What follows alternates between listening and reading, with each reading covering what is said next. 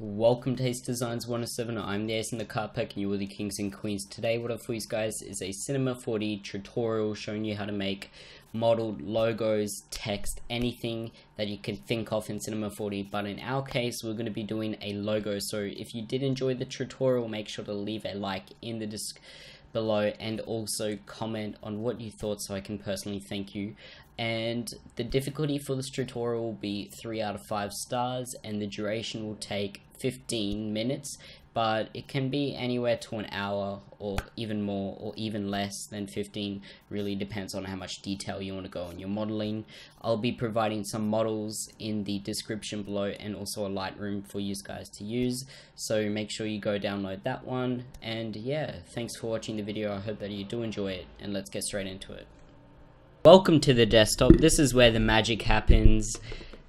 We're going to straight away open up Cinema 4D and get straight into this tutorial. Now for the Lightroom that I'll be using in today's tutorial, there'll be a link in the description below. It isn't mine, it's by this guy called Fezzo Designs. He has around 14k subs, but he is inactive on his channel, unfortunately, but he's a great designer. He's taught me a lot. And I'll also be using his models pack, so links will be in the description below where you can download these. These aren't mine. I will be doing tutorials though on how to make this stuff later on when the channel gets with time, basically. So let's get straight into it. Open up the Lightroom, as I said in the description. I'm just going to group all these as an example, and I'm going to name this logo whatever. I'll just hide this one, hide everything about this logo, and we're gonna straight away press File, Merge, and we're gonna bring in the FaZe Clan. Actually, let's use the Saw logo. So where is Saw? Saw sniping. Press Open. Press the scale for 1. There will be a link in the description below where you can get all these logo AEIs. I won't need to show you how to make your own for each tutorial, which is great. And we're just going to first of all change the scale of this one down to like 56%. And then we will hold Alt and bring over an extrude. But first of all, we'll go with the Saw logo and make sure that these are connected. I just control clicking them, connect paths, and bring this path under there. Sweet. Okay, so with the extrude, what we are going to do is change the movement of it to 90. And we're going to go to the caps, go to fillet cap. The steps is going to be 1, radius is going to be 1, and also the steps will be 1 and radius 1. Then we are going to right click on this and then do make editable. Right click, do select children, right click and do connect objects plus delete. Just zoom in, and what we're going to do now is bring up the knife tool. We're just going to make some cuts. So these cuts are going to be where the models are held. I reckon like here we should have a section cut off. Oops. Something like that. We will also do one across here.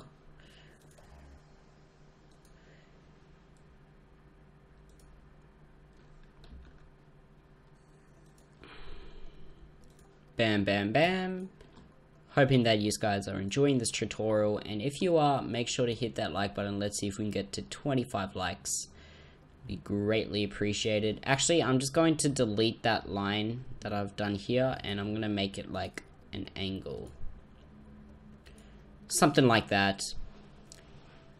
Now we can do more cutting in the sections, but we're just gonna work with these. I'm gonna start off with this one, and I'm gonna show you the technique to start extruding them inwards.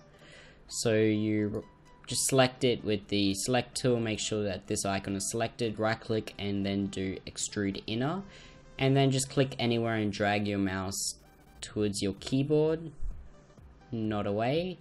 right click and then do extrude and extrude this one back a little bit, then right click again, do extrude inner, bring it in, and then right click, do, well, not bevel, extrude back and bring this one back. So what you can see here is that we have like kind of steps, so it's something pretty cool. Then we are going to bring in the models from Fezzo's pack. So we are going to go and open up the cogs wheel and just bring in one, paste it in by pressing Ctrl C, Ctrl V. I'm going to change the rotation of this just so it's like all standard. Move this one in with the move tool, just in relatively like that. This one's a bit too large, so we're going to scale it down by getting the scale tool up in our toolbar and just clicking down on there, and we'll bring that down like that. Okay, sweet.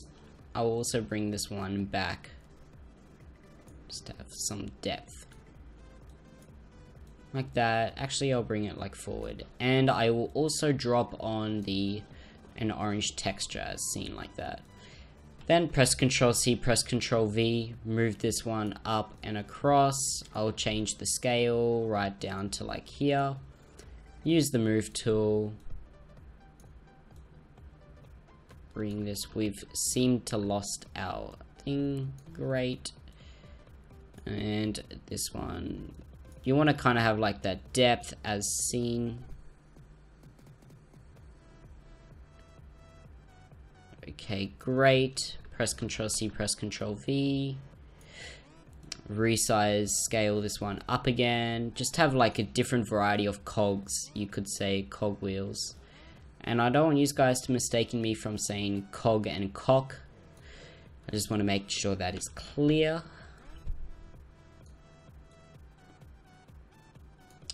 Can bring these ones in like that. Press Ctrl C, press Ctrl V. This is just a tutorial, but in like your own model, you probably want to have like a lot of different variety, I would say. And like I'm still working with my 3D design. Like I'm pretty good with text, like 3D text banners, but like modeling, like this is like an area where I've just started to get into it like today, literally. So yeah. Now if we can render this one out, we can see that we have some of the cogs in there. And like if we come off from an angle, you can definitely see that it's 3D. And that's one technique that you can use. Now if you drag on a white texture onto your logo, this will just give it okay looks, I guess. You can also drag on this lava texture. That won't be found, but I'll just show you what it can look like with different textures. Just drag and drop these and replace all of this. Now shift click all of these and change the projection to cubic.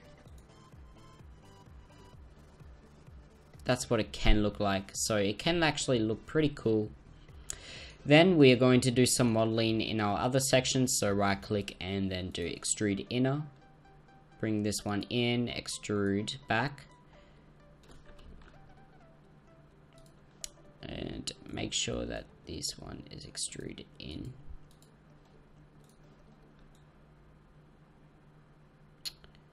Just gonna bring like that.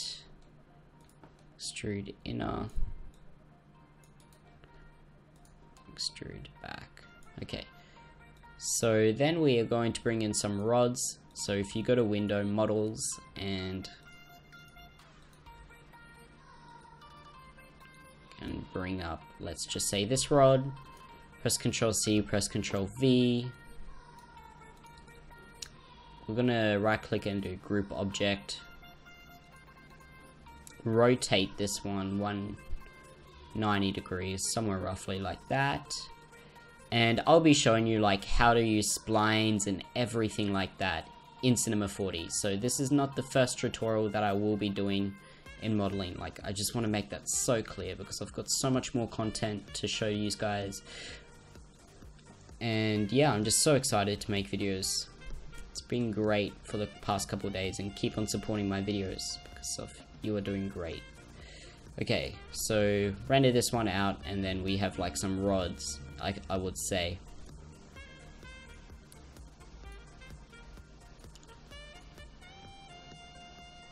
Look how beast that looks. And I can just imagine like putting a really nice textures in here, and you would be able to get some cool shit coming out. Then if we go back to our logo, we can grab up the knife tool again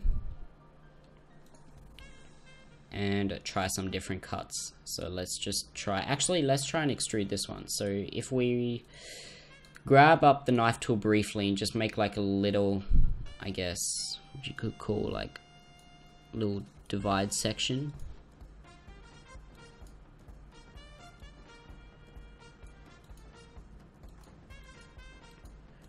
And you're not letting me cut, you mother trucking. Right click and then do extrude in, extrude out. And then you can like do extrude in and then extrude out and then extrude in, and then you get like some really cool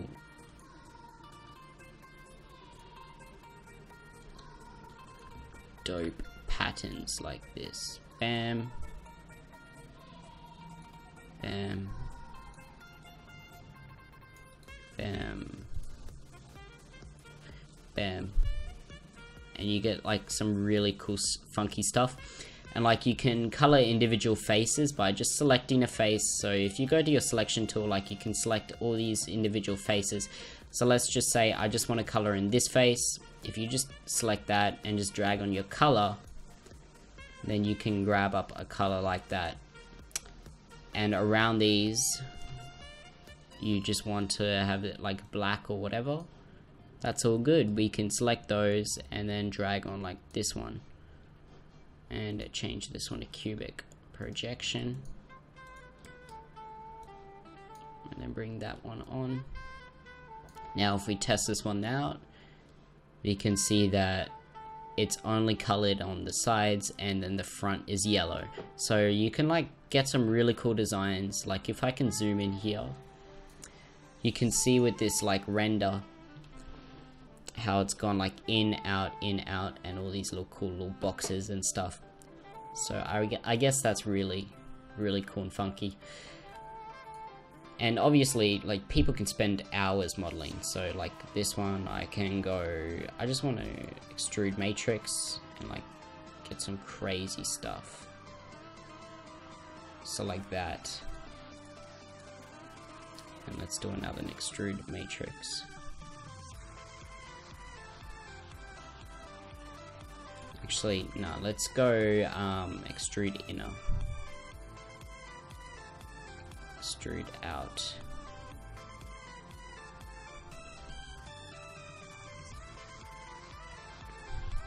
And then if we render this one, we can see that we've like really changed the logo in so much different aspects.